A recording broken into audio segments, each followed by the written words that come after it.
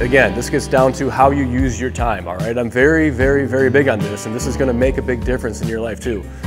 But if I have an hour's worth of time to spend, and most of the attachments that we sell or the tractors that we sell, you know, I can make $100 or $500 or shoot, maybe even $1,000 on a tractor. Am I better off spending my time talking to the customers about those bigger ticket items, or am I better off spending my time selling a couple of bags of seed where I could make literally 10 bucks? Same amount of time that I'm spending, much smaller return, right? Want to spend a little bit of time today talking about how to spend your time wisely. And I think that an example, I've used it before, but probably not in the same exact context, but I think for a lot of us out there, it's not worth mowing our own lawns. and I like this example, and you got to look at it in a vacuum, right? There's a lot of factors that go into every situation. Every one of us out there is unique. But my lawn out here, okay, it costs 130 bucks for 2 guys to come out here and mow my lawn. It's about 3 acres that's being mowed. They're using 2 machines. They're mowing, a lot of trimming going on, blowing off the driveway, the sidewalks, and all that kind of stuff. It's typically about 6 hours, man hours, labor hours worth of work to do that. And so I can pay 2 guys to use their own equipment, spend their own fuel, their own wear and tear, their own trailer, their own truck, all that kind of stuff, coming out here, 6 hours of time for 130 bucks, and that frees up 6 hours of time that I don't have to do that. I don't have to be stuck on a mower where I can't do anything else. I'm not also spending my own fuel. I'm not also having my own dedicated machine, and I'm not trapped in that 6 hours of time, week in and week out, where I can't do anything else. That could be, in my mind, much more productive on many different scales. So I'm using this example because we can pretty much all relate to it, right? But take this one task, and if you have something unique or something different in your life that you can apply it to, do the same kind of reflection on it, okay? Let's round down to 120 bucks. So 6 hours, 120 bucks, that's 20 bucks an hour. So is my time, with what I can do with it, with the finite amount of time that I have, is 20 bucks an hour, is that the best thing that I can do? Is that the best way to use my 6 hours of time, you know, for half the year, right? The growing season in Michigan is at least 26 weeks out of the year. So 26 times a year, is that the best thing that I can do with my time? And I'm not discounting, okay? I'm not discounting the folks that are out there doing this work. If they're out there, created a business and this is their business model doing it, I'm not putting that down. I'm just saying for me and for a lot of us out there in our own situations, you need to reflect on that. And that's how every decision should be made when you're going through hiring out a service, doing it yourself. And there's a lot of personal satisfaction. I love to mow the lawn. I do. I love to mow the lawn. If I'm looking at this from what I can do with my own time, with my limited amount of time, right? I've got a family. We have sporting events all weekend long. We have practices all the time in the evening. I have other hobbies. I want to hunt. I'd like to go fishing. I haven't played golf in years, and I'd love to play golf. There's a lot of other things I would love to do, you know. Folks, we are proud to be sponsored by RimGuard Solutions, a liquid ballast weight. It goes right inside your tires, completely hidden. We're big on safety on this channel. These tractors are just too light and tippy right out of the factory. Not only is it going to help with safety, keeping those rear tires planted on the ground, it helps with loader efficiency and traction too. The benefits of RimGuard include being the heaviest all-natural liquid ballast weight on the market. It's not going to corrode your rims like the old calcium chloride. It's not going to freeze, and it's available at over 1,000 dealers nationwide. Find the dealer near you at rimguardsolutions.com. So I was reading a book not that long ago, and this is kind of a well, a little sidebar. A way that I've been trying to get more efficient with my own time is listening to audiobooks. My wife actually got me kind of turned on to that. I don't read nearly as much as I should, but with the audiobooks, you know, I can pop that in the headphones that I have, like those 3M headphones or the Pro Hear headphones. They're Bluetooth. Put an audiobook on Audible, and I have listened to a lot of books this summer using that method, and I've really enjoyed it. But anyway, Cameron Haynes, I read a book by him recently. He's a big-time bow hunter. He's done well for himself over the years, and I enjoy following along and seeing what he's doing. He kind of summed it up like this, though, where he might have been using the same example of lawn mowing, I'm not sure, but he also had some other examples of exercising, right? Or shooting his bow. He loves to shoot his bow. And you can't pay somebody else to shoot your bow or to exercise for you. You're not going to see those benefits. But you can pay somebody else to mow your lawn for you, right? Or snowplow your driveway. And so if you have that limited amount of time, which we all do, then you have to make those decisions. If you want to improve yourself, and you don't have to be exercising or shooting your bow, but if there's things that only you can do to improve, then you need to focus on those, because there's some things that you can't pay somebody else to do. And myself, I found that as a pitfall or as an excuse in a way to not get better, right? Or to be lazy about something. And so I can talk my way into anything, or I can talk my way out of it. So you got to use those words and that power in the right way in order to make progress with yourself and accomplish your goals. And so on that note, I am somewhat of a walking contradiction, right? Because if I'm using that example of paying somebody else to mow my lawn, then I probably shouldn't have my own lawnmower. But I do. I've got my own 11-foot wide fairway mower from Toro. And the reason for that is, number one, I think it's really cool. Number two, those guys come out and mow once a week, and our lawn grows really fast. And our kids play soccer in the backyard, and if they come once a week, then they're hitting in shag, or they're kicking the ball around in shag. And so I like to get out there, and with an 11-foot mower, I can knock that out in like a half hour, the whole back acre and a half, and I just kind of mow that section. I don't do trimming or anything else. I can knock that out in a half hour, and it's done, it's clean, and I know I bought that mower, right? So I can sell that thing off whenever and make money on it. I will when I sell it. So it's kind of a different situation there, but you could do the exact same thing if you wanted to. But I've also got some other examples of things that I used to do and don't do now. And a lot of you this year, and probably good for you to know too, I no longer sell the Northwoods whitetail seed, like the food plot seed that's all out here. I tried experimenting with that last year.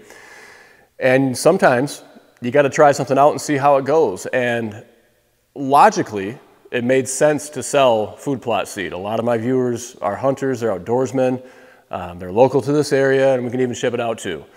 Now, if I had my preference, I would have structured that relationship with Northwoods to have an affiliate partnership where you use a discount code like I do with other vendors. You just go to their website, place an order, enter a discount code, you save a little bit, I make a commission, it ships out direct. So for whatever reason, Northwoods didn't want to structure the relationship like that, so I was like, okay, fine, I'll take a flyer, we'll order a couple pallets or a few pallets full of seed, have them shipped down here, we'll experiment with it, see how it goes.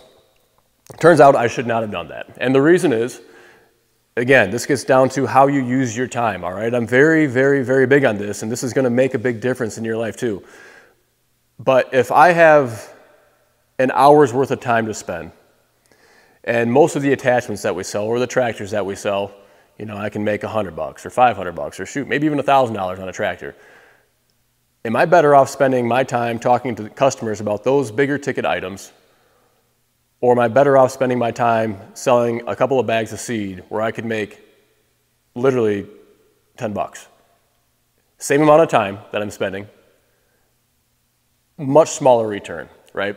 And so it didn't take long to figure out that this was just not worth my time and not an avenue that I wanted to go down, right? And so you find that stuff out sometimes by doing it. And I didn't sell all the seed that I had. I gave some of it away. I used what I could. I overseeded heavy this year, the second year, with the leftover stuff that I had because the germination rate goes down a bit.